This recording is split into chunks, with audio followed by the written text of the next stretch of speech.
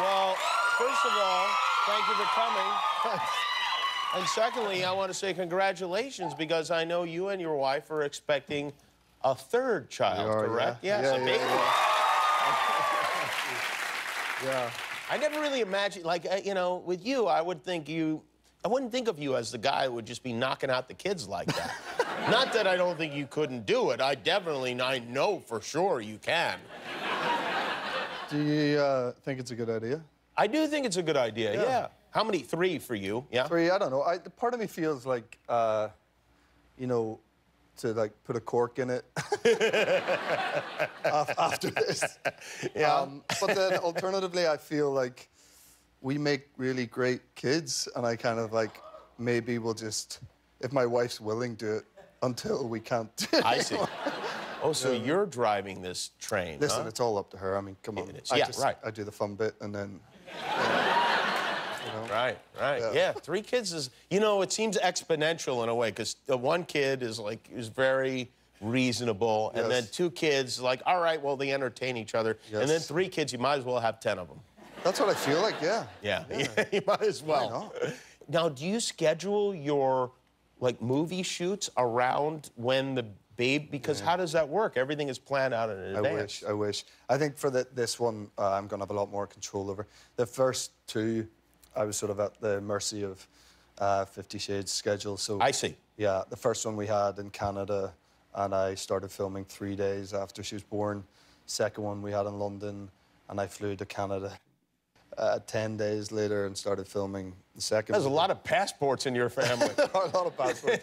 And then the third, you know, I've never missed a birth. I couldn't live with myself if I missed the birth. Right. But this time I'm trying to take proper time off for a few months after as well. So. Yeah, I guess you don't get paternity leave when you're shooting a movie. No. People don't care. Care less. Yeah, right. Yeah. And you know who else who couldn't care less? The baby couldn't care less. The baby is just like, I'm coming whenever. No, exactly. We've spoken about your dad before, and I think it's relevant here because your dad was an OBGYN and delivered. How many babies did your father delivered? Over 6,000 babies. Will he deliver? Does he deliver your babies for you? No. Come on, that's weird. Did he deliver? Did he deliver you? No, he didn't. No. He did not. He nearly missed me, actually.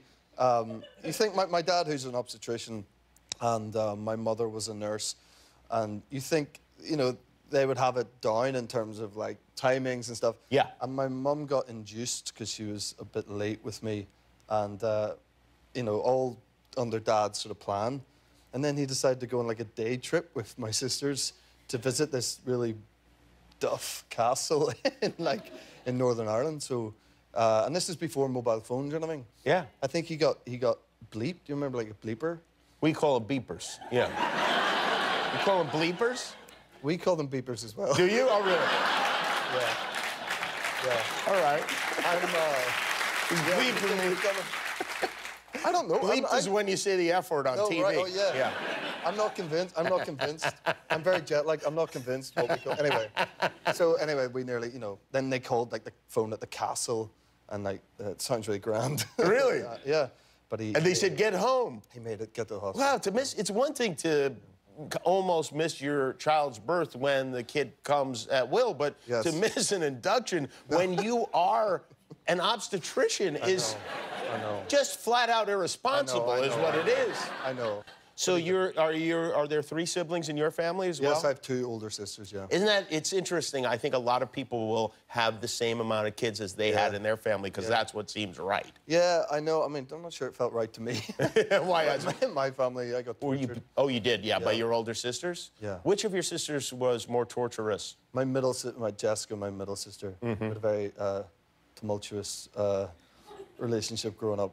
And she's very violent with me. She is. In what ways was she violent? I feel like my elder sister was better. She, like, sort of, she used to, like, who cares? But she used to dress me up and stuff. And, really? You know, that's probably why I'm an actor, but she used to, like, put, like, you know, wigs on me and and dresses. I was totally down with it. And then my other sister used to beat me around the head with a remote control. Oh. So that was was it one of those big remote controls from the old days? Yeah, exactly. That's when it was like a brick. Yeah, right. Yeah. She would hit you with the remote control. Yeah, she would. Wow, that could ruin a remote control. That's terrible. Yeah, we were going through remote controls quite rapidly. Did your parents just let you fight it out, or was there any kind of... We had this weird thing in my family where we used to... I didn't think it was weird, and then I talked about it in an interview recently, but we used to write each other letters. That's how we dealt with any kind of conflict within the family, and you just write a wee letter and stick it through under the door of whoever you were having a fight with. Really? And then you'd read it and respond, and then you'd go downstairs and everything would be fine. Hold on a second. So if there was a fight raging... Oh, yes. You're definitely not Italian, I can tell you. If there's a fight going on, you would on your own think, well, I'm going to put this in a writing, or would your parents say, you'd better write... No, we'd do it on our own accord, because we learned it from our parents. They did it. My dad would still be a fan of writing a letter. He'd be more of an email man now, probably, but like back in the day, this was years, 30 years ago, we used to do the letter thing. And because I think I hate fighting, unless I've had a few drinks, but I don't, like, that thing of shouting at someone you know you love and you know they love you. Yeah, right. Doesn't make a lot of sense to me. And sometimes you just say, when you're in that rage or whatever it is, you say things that you really wish you didn't say. But with a letter, you can sort of take your time, you can edit, and you're much more poetic when you're writing. I think you sound more intelligent. Wow, this is so anti-American. I mean, really, like, if President Trump gets hold of this, you're deported. I mean, you're out. That's his whole philosophy. Wow. Thanks for watching, and remember, every time you click the subscribe button, one of your enemies gets destroyed.